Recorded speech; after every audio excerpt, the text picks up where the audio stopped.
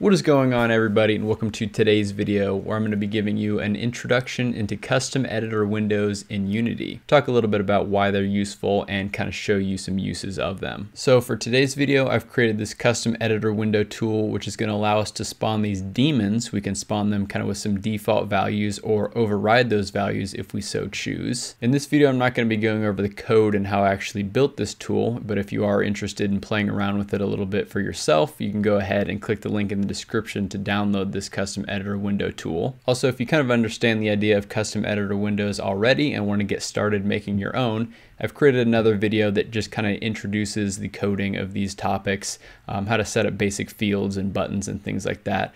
So go check that out. I'll leave a link in the card as well as in the description below. But before we get into it, I'd just like to say if you found this video helpful, make sure you leave it a like, and also feel free to subscribe to the channel for lots more Unity tool tutorials like this one. Of course, if you have any questions for me or suggestions for future videos, feel free to leave those down in the comments section below. All right, so before I get into what a custom editor window is, let's talk a little bit about just what a regular editor window is.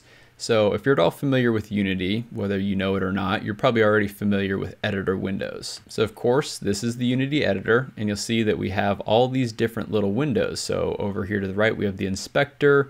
Here we have kind of the project view. Here we have the scene hierarchy. And these different parts, these are all editor windows. And you'll see that on these editor windows, there's kind of like a little tab on here.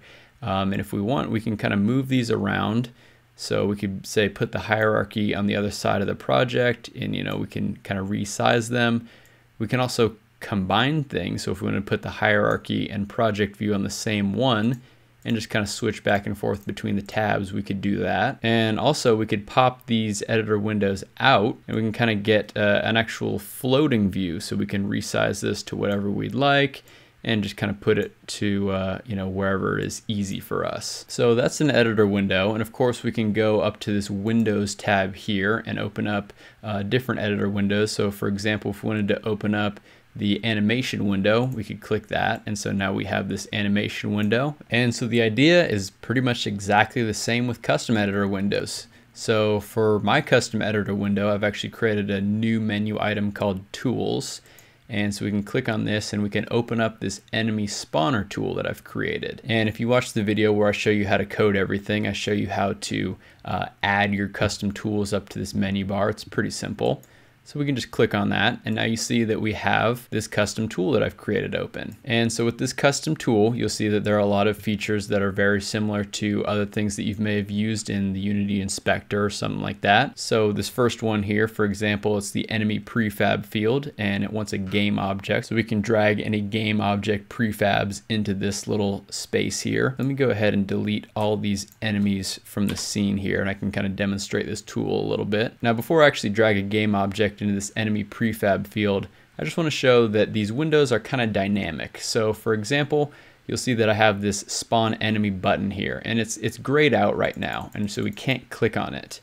And the reason for that, I gave a little warning message right below, and it says please assign a prefab game object in the enemy prefab field. So when we go ahead and grab a prefab and bring it into the enemy prefab here, the daemon prefab is in the enemy prefab field. You'll notice that little warning message went away, and now we can actually spawn our first enemy. So we can just click spawn enemy, and you'll see that an enemy spawns, and we can do another, and another one spawns. So the idea behind these custom tools is that we can hide a lot of complex behavior and monotonous tasks behind just a simple little button here. And so we can use them to start to do really cool things. So for example, I have this checkbox for customized values, and you'll see that when I click it, it opens up and expands, and now we have 3 different fields that we can customize. So for example, we could change the scale of this, so we'll change it to 2. So this is the actual size of the enemy, so he's going to be double. Because he's a little bit bigger, we'll give him a higher health of, say, 250, and then we'll give him a slower speed of 3. So we can go ahead and click spawn enemy here, and you'll see that now an enemy spawns with these customized values that we just set super easily. So I hope that you all can start to see how we can kind of use these tools in really useful ways. And this simple little tool that I have right here is just barely scratching the surface of what we can do. So I don't have these 2 fields set up, but I just kind of wanted to show them off. We could set like a color value if we wanted. So we could say, pick a green and close it out. And then this animation curve, we can open it up and we could add different keys on here. And then so you could create some curves that would allow you to change certain behavior of certain objects or different things in your game. Now, one of my favorite parts of custom tools is that once you have it built, pretty much anyone can use it. So for example, this simple little tool that I created, it wasn't all that difficult to make, and if you kind of understand the basics of custom editor windows, you could throw something together like this in, maybe 20 minutes. And not only will this save you time when you want to go to create, say, all these new enemies with your enemy spawner tool, but you can pass this tool on to anyone on your team and they'll be able to figure it out super easily because it's literally just changing a couple values and clicking spawn enemy. And of course with these little help boxes, so if we go ahead and remove this prefab, you'll see that we can give like little warning messages. So if something's not set up right in the tool, you can give the end user a little bit of information on what they may be missing in order to use the tool correctly. Also, one of the big things for me using custom editor tools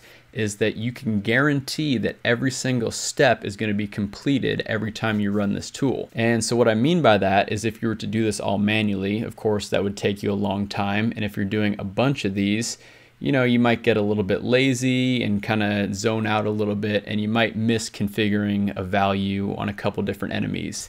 And you may not notice that right away, and it could lead to problems down the line. But with these custom editor tools, you can run it and guarantee that everything is being set up exactly how you want it to. Let me just one last time demonstrate this. So if we just bring in this daemon prefab here, and let's go back to the default values. So we'll just uncheck this customize values. We can click spawn enemy and they kind of spawned on top of each other right here.